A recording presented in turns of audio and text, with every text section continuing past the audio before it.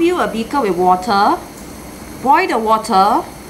Once the water has boiled, place a leaf into the boiling water for 2 minutes.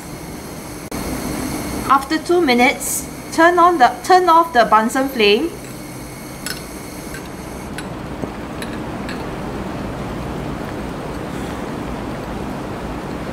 Remove the leaf from the boiling water and transfer it into a boiling tube.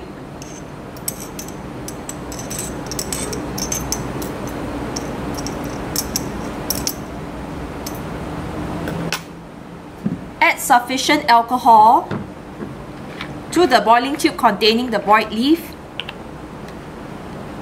When carrying out this step, ensure that there's no naked flame near the bottle of alcohol. Alright, the reason is because alcohol is flammable.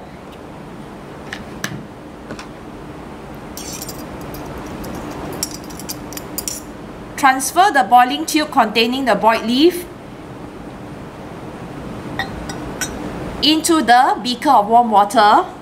Leave it there for 10 minutes. Okay, the purpose of this step is for the alcohol to decolorize the leaf. Okay, basically what alcohol does is it removes the chlorophyll and makes the leaf colorless. Okay, and this will actually make it easier for us to observe the result of the iodine test, which we'll carry out in a while. After incubating the leaf in warm alcohol for 10 minutes, discard the alcohol into an empty beaker.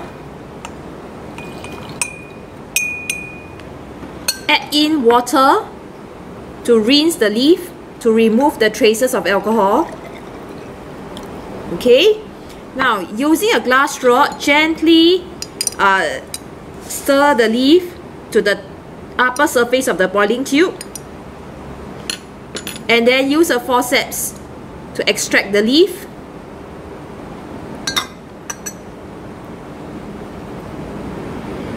Okay, if you look at the leaf now, it's slightly lighter green in color. Okay, but if you are using a very highly concentrated alcohol, alright, the leaf will be completely white. But in this case, we are only using around 70% alcohol, alright, 70 to 95% alcohol. Alright, the removal of the chlorophyll will not be complete. Okay, this is what you need to do now. Cover the leaf with iodine.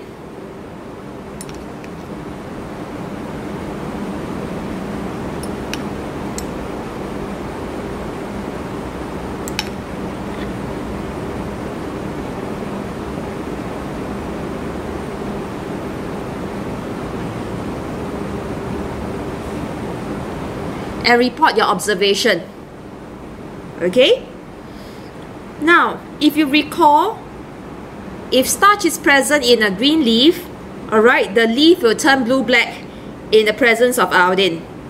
Okay, it's slowly turning blue-black. Alright, it's slowly turning blue-black.